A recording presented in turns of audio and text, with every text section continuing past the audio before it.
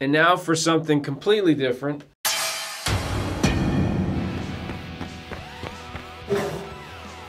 Exterminate! Exterminate! Now this is probably something you've never seen before, but if you have seen it before, then you've seen it before. So, good. That's it. You don't have to watch it. Wasn't that intro the most amazing thing you've ever seen? I mean, if this thing is chasing the amp, then this is the bad guy. You know what? Don't even think about the intro anymore. It was just for fun. So, if you actually think about it, it makes no sense. Hey, how's it going? I'm Landon. Welcome to my channel, Landon Bailey. Today I've got a cool product. It's called the Amp Silo, and I just want to thank the company Amp Silo for sending this out. They gave this to me for free to check out and do a review. Man, I hope they didn't pay me to do this. Obviously, I'm not doing a good job so far, but we're gonna do a great job. We're gonna have a good time, and this is gonna be no. So just before I get into what exactly we're gonna do with this and how it works, I'm just gonna respond to all the comments.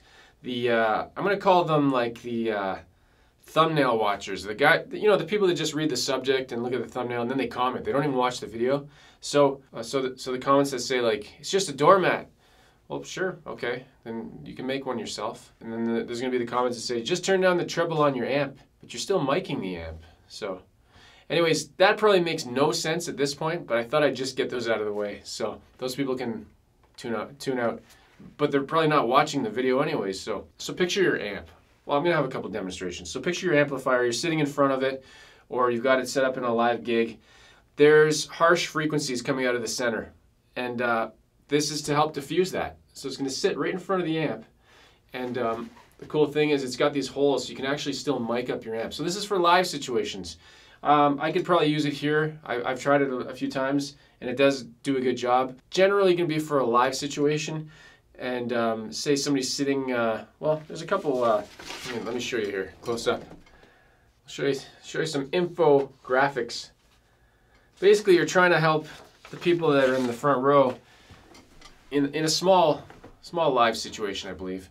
You don't want to blow their heads off with the harsh frequencies. So if none of that's making much sense, I know this is kind of scrambly and mumbled and all screwy.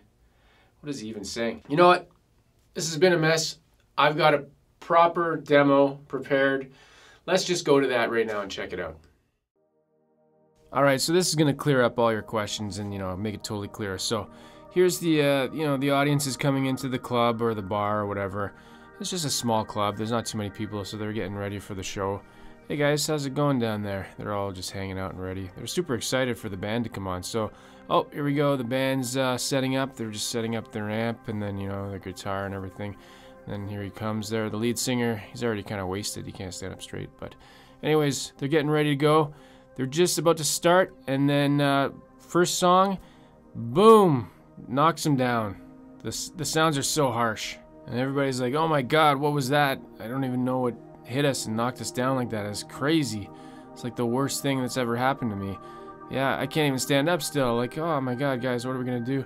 So anyways, there's a solution to this, right?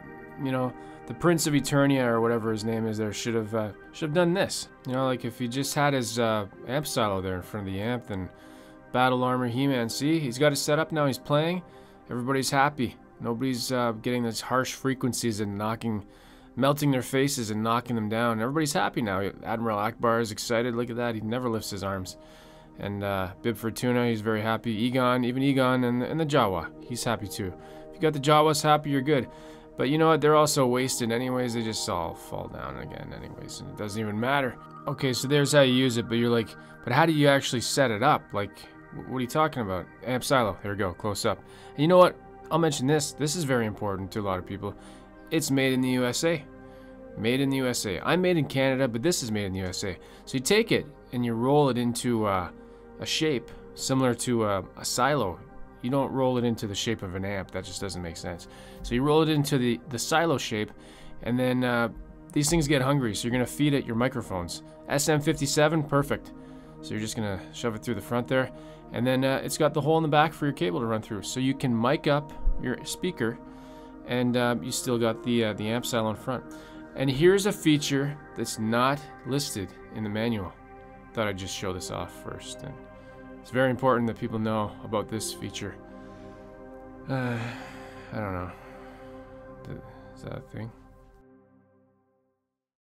Alright, talking about it's all great, but actually hearing it and seeing it in use is where it's all about. So here's my setup. I've got a ribbon microphone. You can see I've got the amp silo in front of it, and I'm going to record some guitar, and I'm going to move the amp silo out of the way, and you're going to have the difference. You can hear the difference between the two. So it's going to be a pretty good demo. You can see how I've got it sitting right in front of it, and the SM57 can actually go through it. And then the microphone in the back there, the ribbon microphone. Oh my God, it's a Rancor monster, and he's got the Corona. Anyways, ignore that. We're just going to get into the sound demos. So let's go.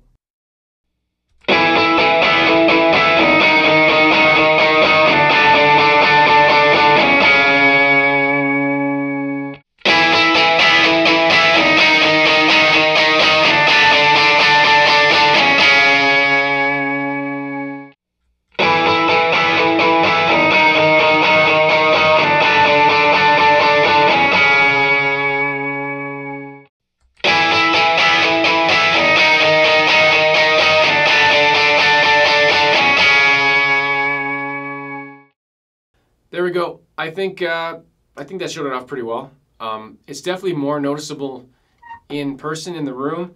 The ribbon microphone doesn't capture all the low end and stuff like that, so you're kind of just hearing the high frequencies in those recordings. But I think it did a good job. So there we go. The amp silo. I think it can speak for itself. Yeah, that's gonna do it for the video. If you have any questions, leave them in the comments below. I'll have a link to their site below if you want to check it out. Just again, I want to thank Amp Silo for sending that out. I hope you enjoyed this video, tried to make it fun. Again, I'm Landon. If you haven't already, please subscribe to my channel and click a like on the video.